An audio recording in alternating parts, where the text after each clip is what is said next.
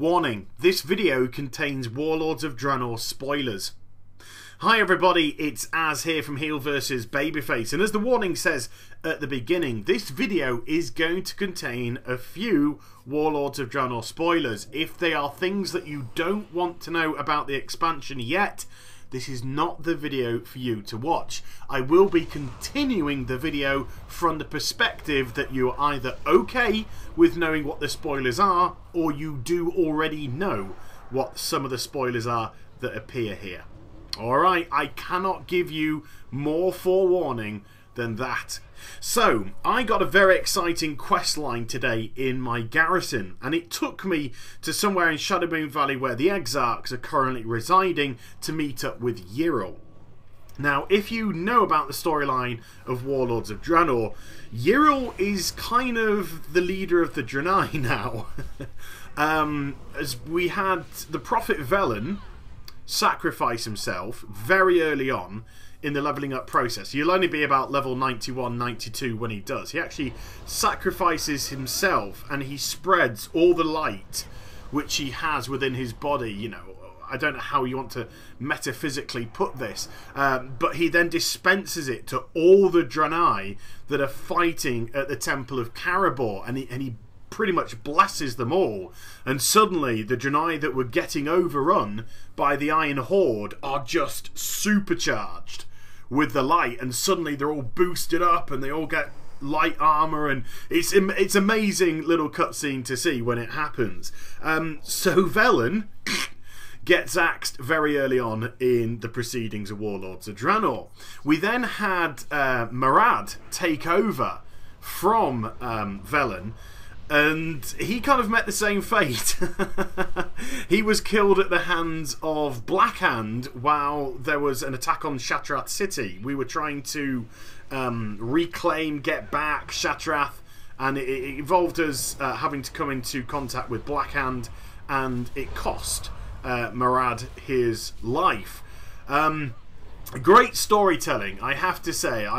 If you follow my channel, you know that I am a sucker for one thing, and I am a sucker for good storytelling, and Warlords of Draenor has it in spades. There are some phenomenal storylines told throughout this, and I was getting a little bit panicky about what would happen when you came to endgame content, because so far it hasn't been particularly great. It's been very grindy, very boring, and a bit dull to say the least.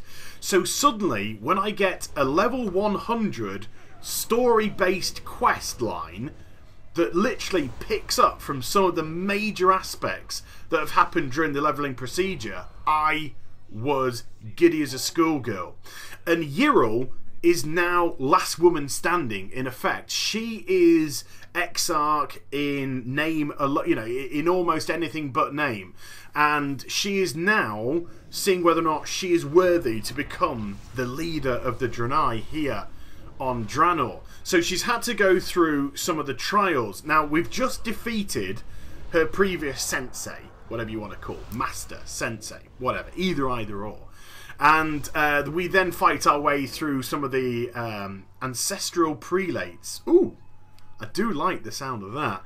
Although the level 100 elites, and I think my item level is around about 650-ish, maybe a little bit less, but around about 650. I am crushing these.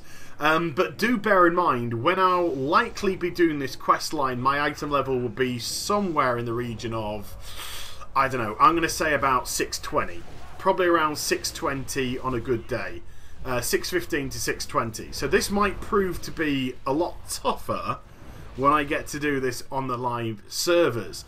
But we dispense with the trash.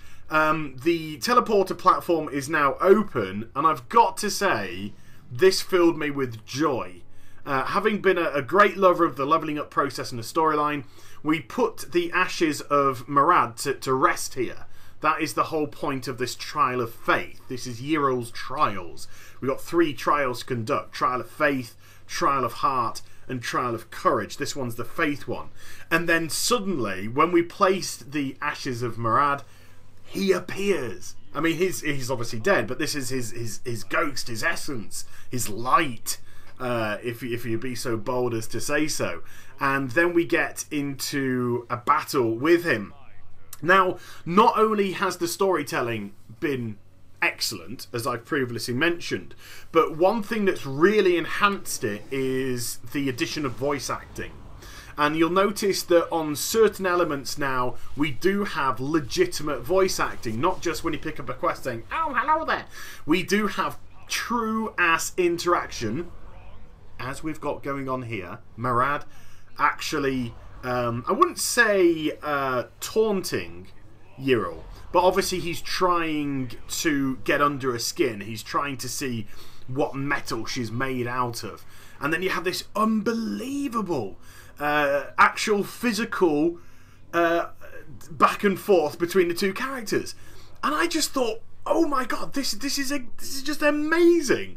So I was fighting Murad, the spirit of Murad, and instead of just like dotting up and walking around and I actually kind of lost myself a couple of times. Wasn't really paying too much attention to like my soul shards or anything like that, because I was legitimately absorbed by what was going on. And then when we got this hammer aspect here, which is like, I'm never alone, and it's like, use the hammer, and then you pick up the hammer and you throw it at Murad, and it just like, it breaks his grip on Yrel. Oh, I was just like, I'm sold. I'm absolutely sold. The problem is I don't know how often we're going to get this level of storyline going to go through Warlords of Draenor. I mean, if this was something like a weekly thing, oh my god, I'd be so happy. I don't know if it is. I don't know if it's going to be a weekly thing. I don't know if it's just going to be once in a blue moon. But oh my goodness, an amazing experience. It didn't look, I mean, it didn't physically look. If you watch this on mute, you might think it's not too much. But the physical experience of the two interacting, of you helping Yrel become an Exarch, I was sold.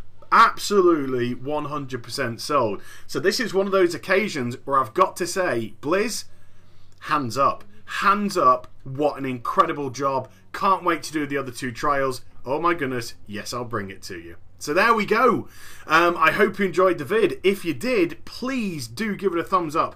And also subscribe to my channel. Follow me on Twitter, Facebook, and also twitch.tv/HeelvsBabyface for live streaming. And I shall be back with some more stuff very soon. You take care, everybody. Bye-bye.